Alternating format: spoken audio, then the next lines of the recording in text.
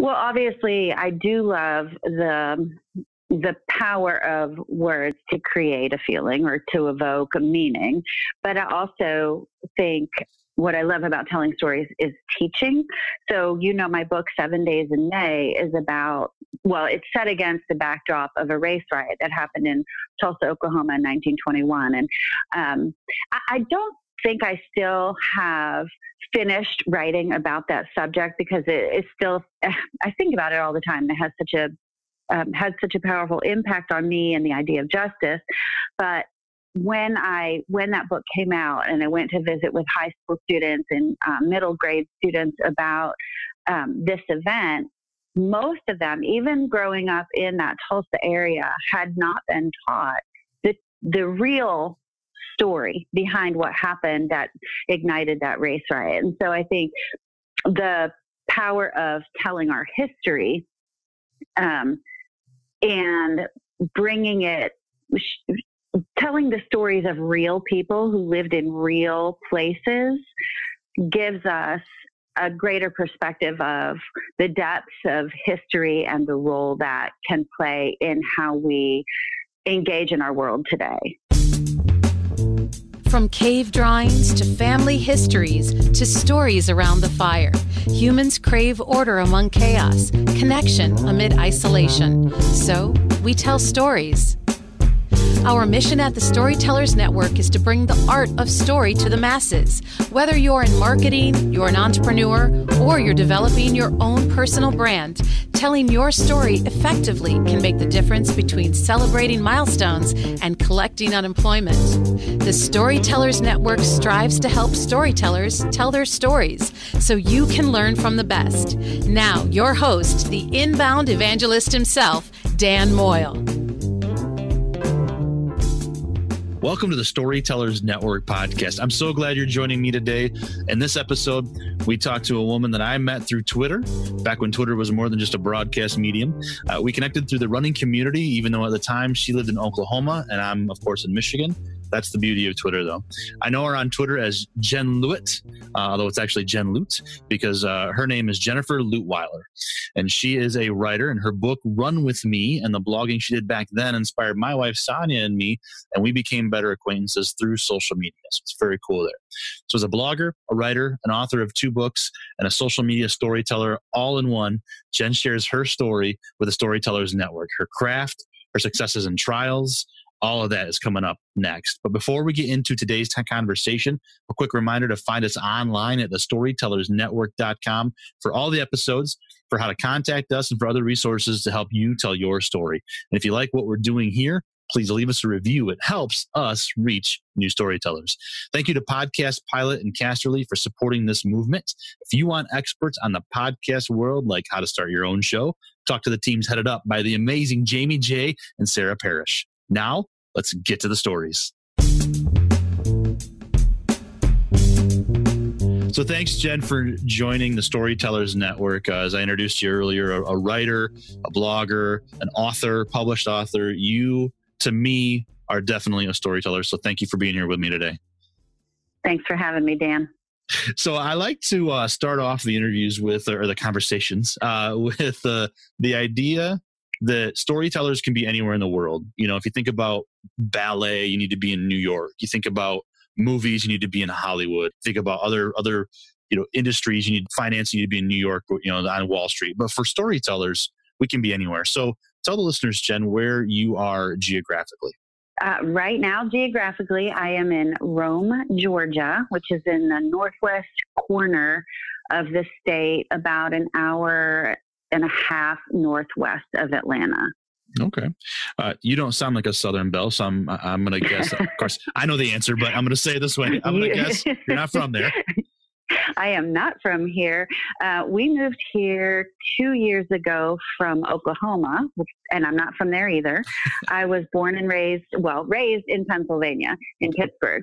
So we've never had, I don't have Southern accent. My kids don't have Southern accents. And that was actually one of the hardest things for us to get used to here. We're still kind of getting used to the yes, ma'am, no, ma'am thing, which we did not have in Oklahoma. And it's very big here.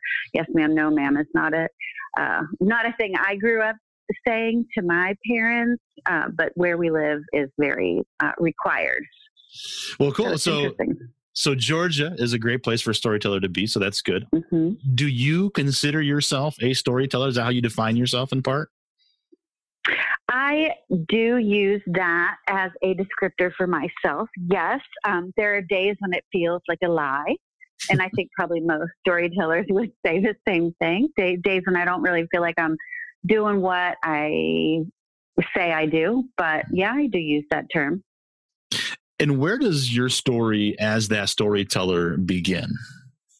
That is a really good question. And I think it comes from my family of origin. Both my parents are storytellers, even though my mom didn't get paid to be a storyteller. I think my favorite stories are stories my parents told about their own upbringing.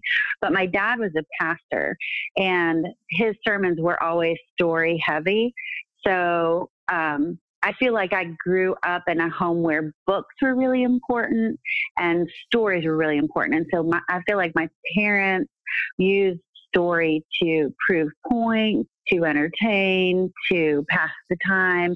And it's now the way I learn best is through stories, and the way I relate to people is usually through story. So to answer your question, I think my storytelling life began when I was born into a home where people appreciated the spoken word, and we were never at a loss for words at our house growing up. Those storyteller pastors are the best. I enjoy that kind they really are. Yeah. Yeah. So Jen, when did you realize that you had that gift and wanted to use it in some way in the world? In high school, I felt like I definitely want to pursue my life as a writer. Now, I have chosen to and been on a winding path to that. But I think in high school, I really started to explore. I was always interested in the way sentences crafted in a particular way could create meaning or evoke feeling. And whenever I hear someone do that really well, I think, ooh, I want to do that too. And I think that was probably part of my growing up, is that reading a lot of books and being mesmerized by the power of story. You know, that's when I realized I wanted to do that when I grew up. And do you think that power of story transcends the different kinds of story? And when I hear you talk, I think of books. I think of when I read Run With Me. Why I Run is your blog. I read that too. But when I read Run With Me, I think of books. But I like the idea too. And as I'm interviewing other storytellers, I keep thinking about other ways to tell stories. What about song lyrics or poetry? Did you dabble with that too? That's a funny question. I actually did, although not to any, like actual success or anything. But I remember I had friends who were in a band in high school, and I dabbled in writing lyrics, but more than writing them, experiencing them. And I've talked to my own kids about the different music they listen to and what they hear in those songs. And actually, in sixth grade, we had a teacher who said, for this project, you can bring in a record. They were 78s when I went to school. We were able to bring in a record of a favorite song and all the lyrics, and we were to talk about what that song was about. And of course, maybe it was about love or whatever, but there's simile and there's a story arc, and there are characters, and there's conflict, and all of those things. And when in sixth grade, that was such a powerful lesson to me, that lyrics weren't just there to like fill the time, like make noise between the music, but that they were just as much a part of the story as the music was, the song, instruments.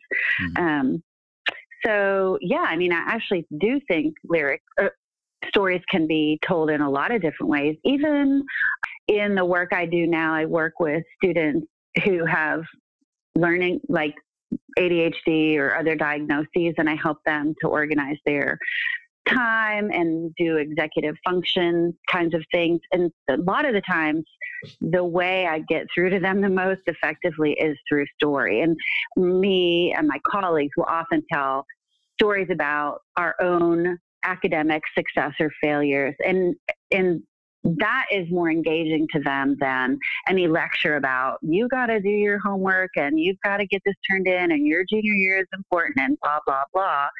Nobody listens to that. People listen to, well, tell me why, give me a reason. Show me why that worked for someone else. And I'm more willing to listen to you.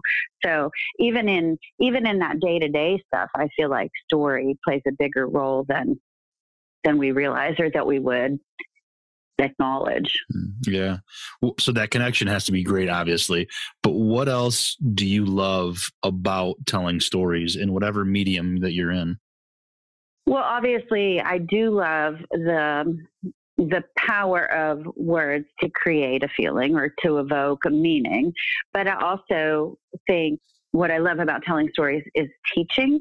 So, my book, 7 Days in May, is about, it's set against the backdrop of a race riot that happened in Tulsa, Oklahoma in 1921. And I don't think I still have finished writing about that subject because it's still, I think about it all the time. It has such a powerful impact on me and the idea of justice.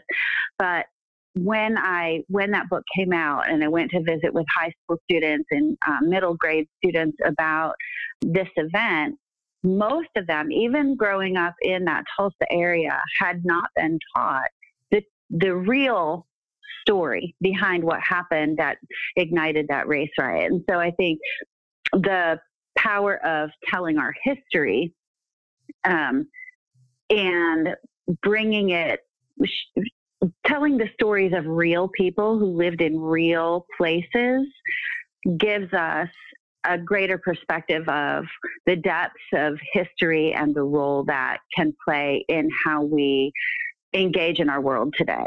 So if I know that there was injustice in 1921 in Tulsa, Oklahoma, but now I live in Rome, Georgia, in a very different community, in a very different set of circumstances, but I can still see injustice in a different way and maybe make choices or advocate in ways that I wouldn't have if I didn't know that story. Yeah. Is that answering your question? So basically, I'm saying what I love about storytelling is the power it has to illuminate the past.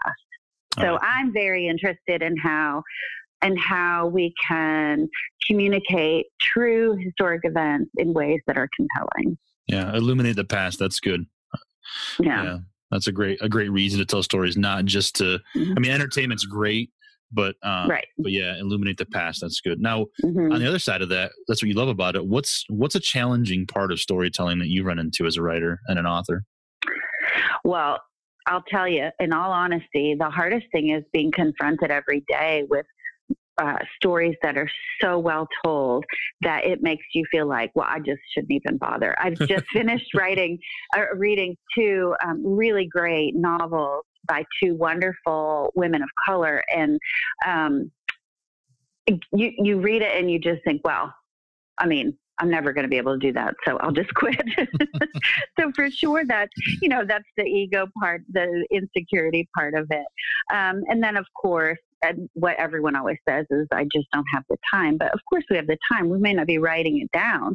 We may not be publishing it. But if that's a mode of communication that works for you and speaks to you, then you're always going to be doing it, whether it's a formal, quote unquote system or not. But yeah, I mean, I think really it's insecurity and ego. Yeah.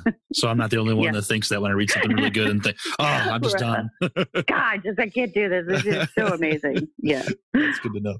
So I like the idea that unlike things sometimes tie together. So maybe I'm totally off base here, but do you find any kind of connection between running and writing? Do you have does that connect at all for you? Oh, yeah. Oh, absolutely. I mean, they're very, very similar in terms of I had a friend once who said like running is its own metaphor. And I think that's definitely true. And he also said you get out of it what you put into it. And I think the same is true for writing or storytelling. There's only one way to get good at it, and that's to do a lot of it. Every day, whether you feel like it or not, you get up and you do it. However, whatever that looks like, you get up and you do it. And some days are, some runs are junk and you feel like your legs are made out of lead. And some days you make sentences that like a toddler would not bother to claim because they're so bad. So, I definitely feel like and then there are other runs where you feel like I just totally kicked butt on that. And just at the same time, like there are a couple sentences in my first book that I am still like, can't believe I managed to write because I feel like they were they so completely captured what I wanted to say. Of course, those seem more fleeting than the sucky runs or the sucky days writing. But yeah, I mean, absolutely. You have to do it to get good at it. Some days are better than others. And what I tell people who say, how do you have the time, is we all have 24 hours in a day. We all find time for things that matter. So if you're not doing it, it's not enough of a priority for you to carve out time. And that's okay. That's not an indictment. That's just not where you are right now. Maybe you will be tomorrow or next week, but that's the reality. We all have this amount of time. We fill it with things we choose to fill it with. Yeah. Do you see a difference between storytelling? Do you differentiate in your mind storytelling and writing? Does everything become storytelling and only writing's only writing? That's a good question. Yeah, I think I do differentiate them. But I think when I think of storytelling, I internally think, oh, that means writing. You know what I mean? Yeah. So that's just a knee-jerk reaction. Yeah. And that's kind of what I was thinking, is that because I was going to ask about how writing has impacted your speaking. When you said earlier about 7 days in May and how that got you to speak in front of students, I was thinking, it is a little bit different. It's when we tell a story orally, it's different from when we sit down to write. Yes. Don't you think? Yeah. And absolutely. And my dad and my sister and one of my daughters, they're all really good at spoken storytelling. They draw you in. They have good mannerisms. They create drama.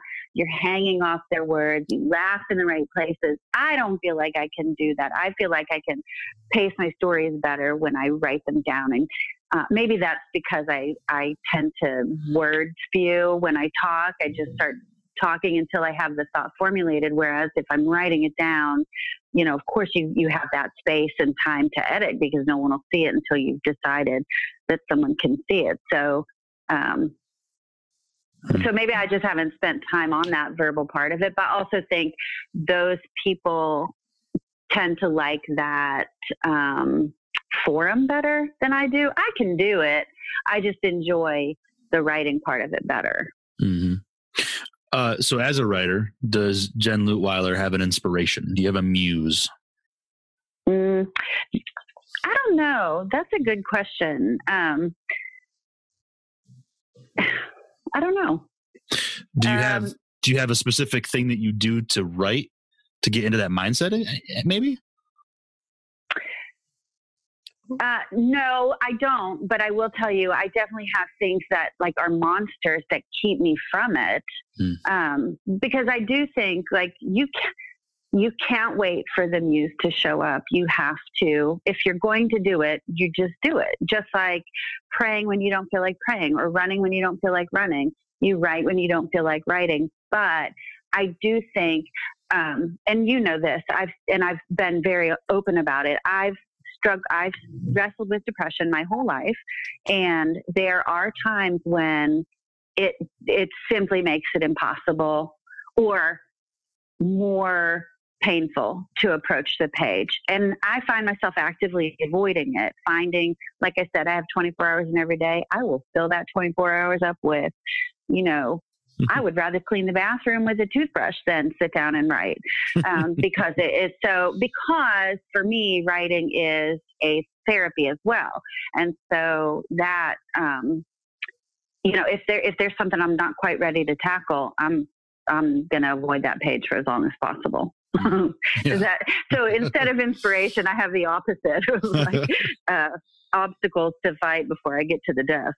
Yeah. Have you always used writing as therapy? I have, but have you? Yeah. My whole life. Yep. Yeah. I would say. Yeah, I can go back in my mind to maybe middle school, definitely high school. The quote poetry I used to write. I'm sure. Oh yeah. But yeah. Yeah, I was telling my daughter about that the other day. I hope my parents moved out of the home I grew up in, that they just put all that in the fire and just walked away from it. Nobody needs to see that ever again. It's bad. How do you think media affects our storytelling nowadays? I think people are doing really cool things with media. There are some storytelling podcasts that are just fantastic. I love what people are doing with. I don't really do a lot of video. I don't watch a lot of like videos on social media, but I definitely feel like there are some good things out there.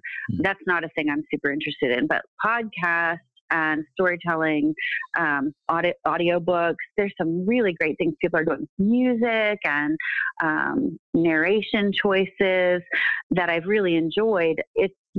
I haven't personally created any of it, but I have seen some really great things. And I'm not one of those people who worries that the book will die, or that paper books are dead. I think we are evolving and we are adding and subtracting. And if I can see if what you're adding to, let's say, a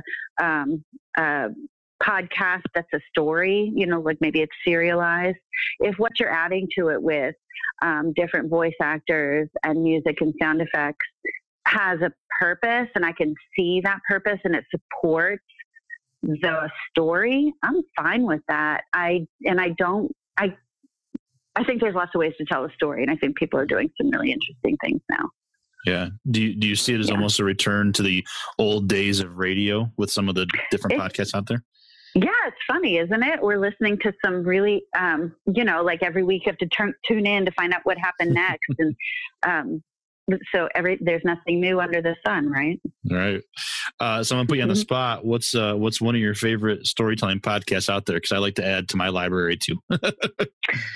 Homecoming was one I totally binged, which was amazing. I didn't finish the second season because I was waiting for it to I want it all at once. I don't want to wait for it. So I wait till it's all out. And then so that is one. And then there's one called American History Tellers, which I alluded to earlier, my interest in American history.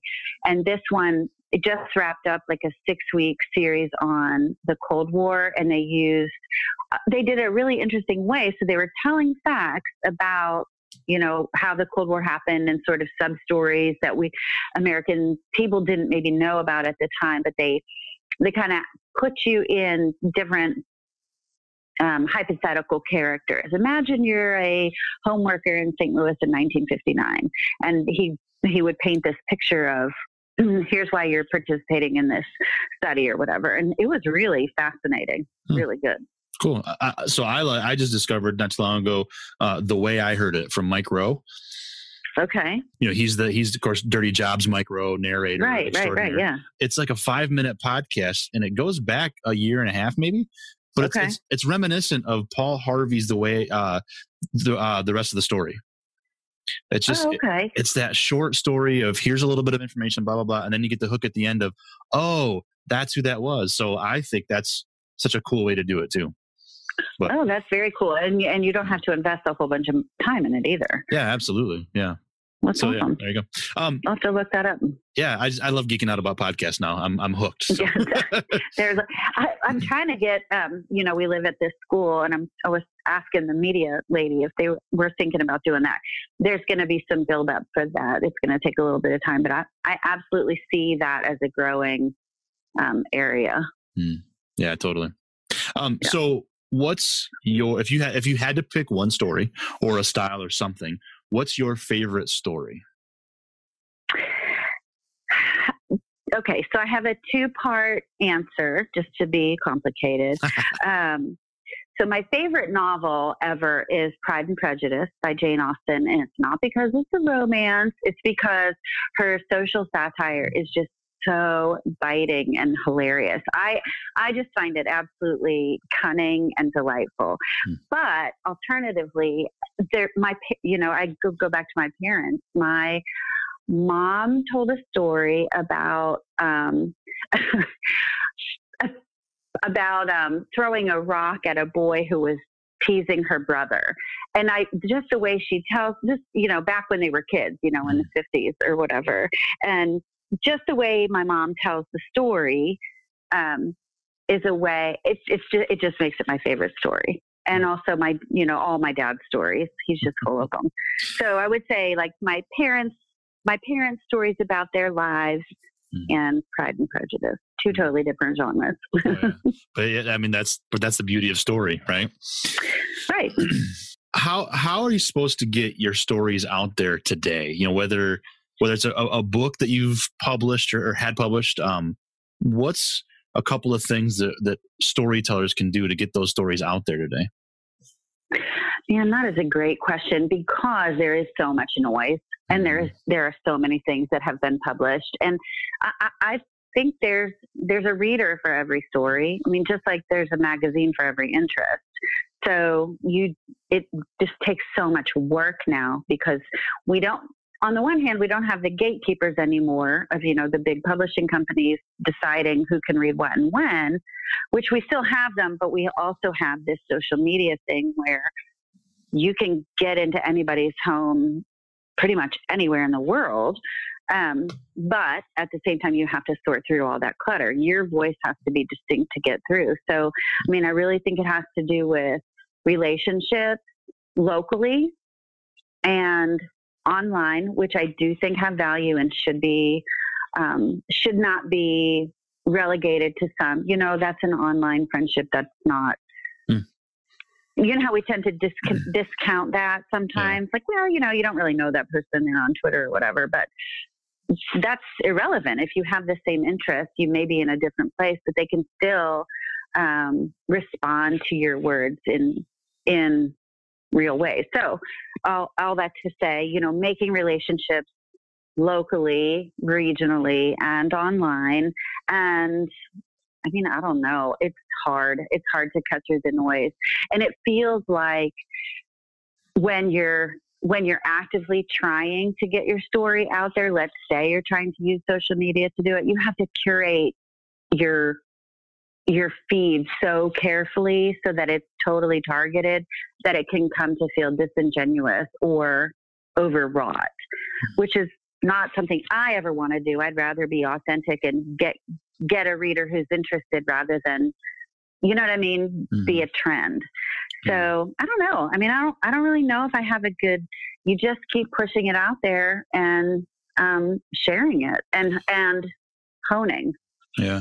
Well, and what I heard you say there was something that I haven't heard yet is networking. Yeah. Right. Right. And that can be hard, especially for a storyteller whose chosen medium is the written word, because we tend to prefer to sit at our desks in our homes by ourselves. And so you have, like, when 7 Days of May came out, and it was really targeted towards that Tulsa area, I had to swallow my pride and, learn how to make phone calls and ask people for introductions. Hey, you might be interested in learning about this, reaching out to the History Center and the history teachers and social studies teachers and, networking and not being afraid to ask. What I would tell myself before every phone call is the worst I can do is say no.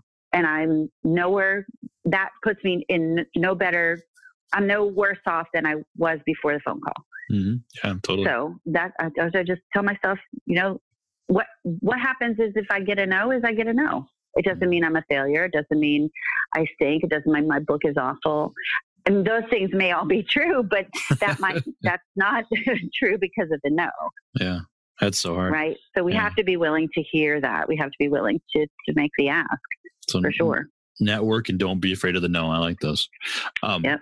Now you mentioned Twitter. So as I said in my intro, that's where we met, was through Twitter and through running and everything. How do you think that social media in general affects the greater craft of storytelling? Twitter has become my go-to social media right now because it can be so, I only have to see the things I want to see, which I like. And I am forced to communicate what I need to communicate in a certain amount of time frame. Now I know people are doing all these threaded tweets and all that nonsense. And I get that. I see the value in it, but I really appreciate the 280 now? Yeah. Characters. I really appreciate, and I actually really liked 140. I liked having to really condense my thought down to the essence of its meaning and to get that out. And so I think if not for any other reason, if not for any other end game, it's great practice at saying exactly what you mean to say. Yeah. Because in an essay or a blog post or an article, you've got so much time to fill in the gaps and edit and, carefully create your point. But on Twitter, you've got to, if you're going to use it and you want to be effective, you've got to really know what you mean to say. Yeah. And standing out like that is important because it teaches you, it brings out what is unique about you and your story or that particular story.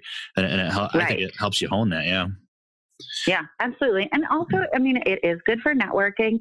It's great for making contacts with people who might have information you're seeking. Like right now, I'm thinking about setting a book in my hometown of Pittsburgh, and there's so much. I haven't lived there in so long that I have to go back and remember. Now, where was that store located, and what street was it on? And I can do that on Twitter with the audience which I hate to use that word, but that my group of people that I have on there. So it's great for just finding information. Yeah, absolutely. I am still, I've been on Twitter since 2008 and I know people say it's dead or dying. And I even make fun of it a little bit, said in my intro, it's back when it was more than just a broadcast thing. That's right. But it still is. Yeah. It still is that connection, that networking. I could not have everybody's number to call them, but I can tweet at them. So. Yep. It's amazing. And it really is sort of an egalitarian place, where everybody's, whatever you choose to put out there, you put out there, but everybody's coming at with the same tools on the same playing field. So it does kind of even things out a little bit. Yeah, it does. Which is cool. Yeah. So for someone who has 3 published books, who has a blog that's been pretty popular, a good sized audience on social media or network or tribe, I would see you as someone who has kind of made it in a sense, depending on your definition. But did you ever look around at some point in the last few years here and say, boy, I've kind of made it as a writer? And again, not that like stops your progress, but has that come for you yet? I think after I released my novel, I did feel like, okay, that was my dream. That was my goal. I finished it, but it's funny how short that lasts, right? we tend to remember and dwell on the negatives longer than we dwell on the positives. And yes, that is still like, I will always have that, but I have found that I've rested. I haven't produced any new book in a couple years. And in the intervening time, that has totally worn off. So I do not have that same, and honestly, I would pull those books back and recraft them. But now if I had the chance, I would pull them back and redo them totally. But I think that's a good lesson too, in that you need to be able to stand by your stories, even after the passage of time, which those stories are still relevant. That first one is more of a memoir kind of thing. And It's actually only 2 books, The Running and 7 Days in May. But I remember the 7 Days in May and Run With Me, but then as I was doing my research earlier, I found another one credited to you. So, Practice of Love. That's funny because I'm in there. I'm in a couple of what are those called? Anthologies. I'm in a couple of anthologies. Okay. So yes, I am in that one. I'm in a couple others. That's funny that my name came up on that one. Yeah. I mean, that's fine, but I would change all of them because as you grow as a person and as you mature, you think, just like that high school poetry, like, oh my gosh, I can't believe I ever wrote that. And so there's a part of me that feels that way about both of those books. But at the same time, I think, no way, man, I'm proud of that. I did that. Very few people do that. It's the same as a marathon. I'm never going to win a marathon. I'm never going to win a Pulitzer for my writing. But, I'm going to finish that race and I'm going to write these words. They may not ever get me anywhere fancy, but they're going to be what I want them to be. Mm-hmm. So as a published author, what was a little bit of your journey to get to that point for anybody listening who, has that idea of, I want to be a published writer. I want to do this thing. I want to run that race.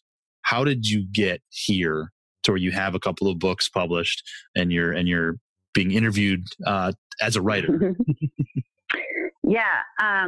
Well, it was a lot of time spent in my chair at my desk, writing. I mean, I didn't publish my first book until I was almost 40. I had been writing and freelance editing and working in publishing pretty much my whole life, but it was always behind the scenes. And so nothing was really credited to me. And so how did I get here? I mean, it was just a lot of time, a lot of work, a lot of energy, writing all the time. And finally being willing, like with my running book, I feel like I approached a lot of issues that I had been trying not to, like with depression and other things that happened in my youth. And I know a lot of other people have tackled that also in their writing. And you and I talked about how writing is therapeutic, but it's only therapeutic if you're willing to write down or speak the thoughts. They're not going to do you any good just rolling around in your head. And so for me, it was being willing to write down on the page, these things happened to me as a young person, and that is part of my truth, and it hurts, and I wish that wasn't the case, but that's where it is. And so I guess it's a humbling and a humility of and being willing to understand that not everybody's going to like my writing and not everyone's going to like me. And that's okay. I have to be okay with that. That's hard to be okay with, though, isn't it? Mm-hmm. Yeah, absolutely. Because if you're like me, I'm a classic middle child, so I'm a pleaser. So I want people to be okay. I want everybody to be all right. I don't want there to be conflict, and I want you to respond positively to me. But you have to have a thick skin and to be able to say, well, you know what? That's okay. You didn't like my book. That's fine. And I recognize, they are not perfect books. I'm the first one to say there are changes I would make. There are things I would do differently. So, as people who want to pursue publishing, I mean, you have to write, you have to know people, you have to be willing to be rejected. I mean, it's all the same stuff that everybody tells you, it's like dieting. There's no shortcut. You just have to quickly clean your face.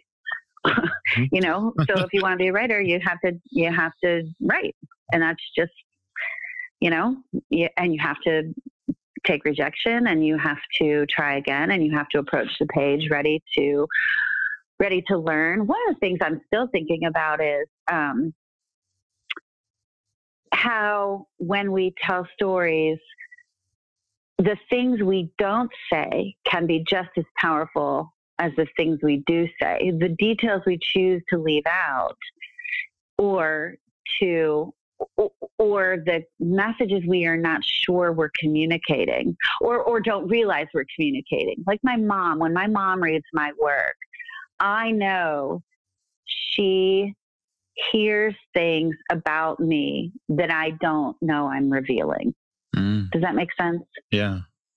And I don't know if when other people read it, they think the same thing, but I'm 100% sure when my mom reads any of my, personal essays, she sees more into me than what I realize she is doing. Well, obviously there's that relationship there, but also I think just as a reader, I love to read. So as a reader, I put my own experiences into it and fill in the blank. And that's one of the things that I love about poetry. Is you can debate what does that flower represent, or what does this darkness mean, or whatever. And so that's what I love about story too. Mm-hmm. Yeah. And that is great. And I love when I hear authors interviewed, and when, people will ask them, well, did you mean to put that in there?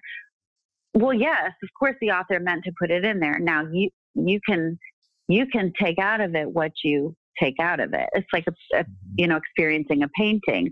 You might notice the color of the blue. I might notice the white dandelion, but they're both there on purpose. They're just each speaking to different people in different ways, which is gorgeous. I mean, that's an amazing power of story, is that my husband always tells this story. He coaches, and he says, when I have a group of boys after a soccer practice and I'm telling them, you guys need to do a better job of maintaining your shape, and we need to use our time better, and we need to whatever. When he's telling them we need to do this, this, and this, he said all the boys think, well, he's talking about my teammate. He's not talking about me. And he says, when I'm talking to a group of girls and I'm saying, you need to watch our shape, we need to be faster, we need to be quicker off the ball, take the first touch, don't let it hit the ground, blah, blah, blah. All those girls are thinking, well, he's talking to me, and I know I need to do a better job. The point of that story, gender specifics aside, is that we're all going to hear different things, no matter what the situation, given tone, time of day, how we're feeling, whether or not we need a Snickers bar, So, but that absolutely is part of the power of story. And when telling stories, do you have a favorite platform or style? I mean, writing seems to be it, but is it personal essay, memoir type stuff? Is it the history? Is it short form novels? Do you have a favorite platform? I seem to gravitate towards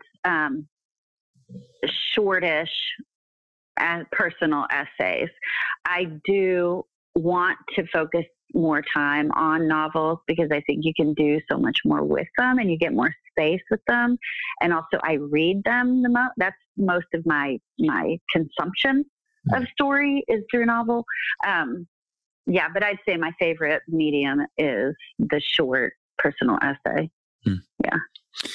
All right. So, and I like to play with them too. I don't always like to be serious. I like to have fun. I like to play with voice. So I try not to be the same thing all the time. Cause I feel like it's all practice. So I want to play with different tones and stuff. Oh yeah. So practice makes perfect. What are you, perfecting? Just writing in general? Yeah, making time, trying not to be a wiener about approaching the page. But yeah, like I said, there's this story that's been in the back of my mind since I was probably in college. And I remember I texted my sister about it the other day. We used to take the bus from where we lived into downtown Pittsburgh to shop or get our haircuts or whatever. And on the corner of this one street on the Ohio River, there was this like triangularly shaped building set, like everything in Pittsburgh is built into the mountains. So nothing is flat, no house, no building is flat. Everything has like, it's angular and built, half of it's underground because it's built into the sides of all these mountains. And so this building is kind of stuck like right there off the river into the side of the mountain. And on the side of it, it was dated at the time. And this was, the 80s, Tilly's Beauty Salon. And every time we would drive past there on the bus, I'd imagine the characters in this shop.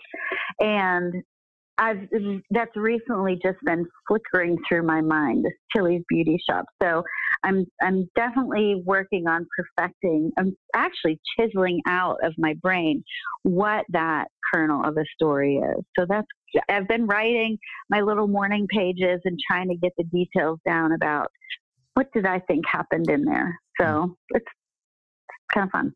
Yeah. All right. So Jen Luitwieler, I want to ask you this big, tough final question that, that 60 minutes question, right? If you could only tell one last story, if that was the last story you could tell, what would that look like? That is such a good story. I would tell the story of my family, and the reason why is not because I think we're extraordinary.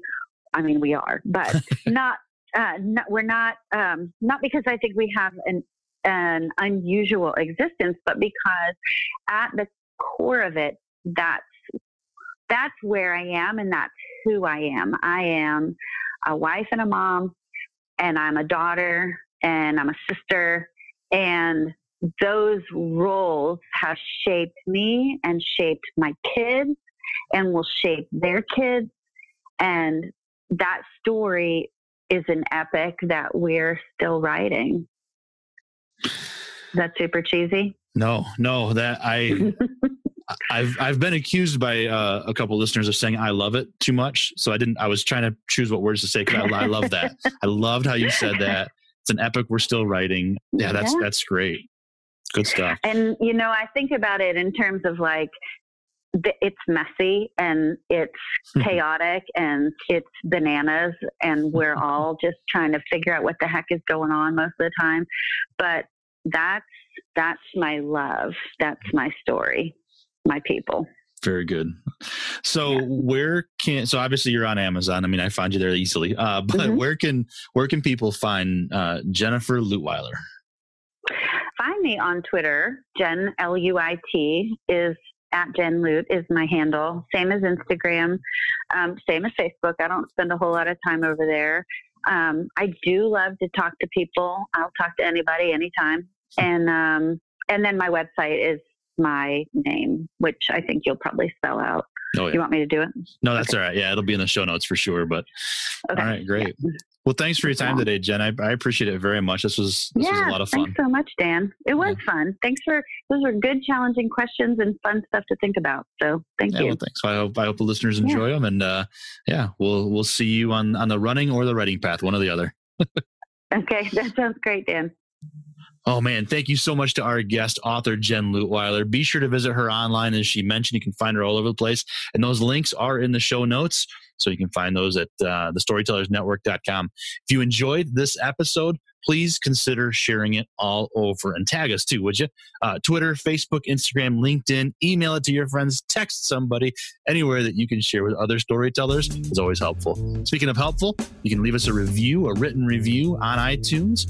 We would appreciate that. A big thank you to our partners here at the Storytellers Network, Casterly and Podcast Pilot.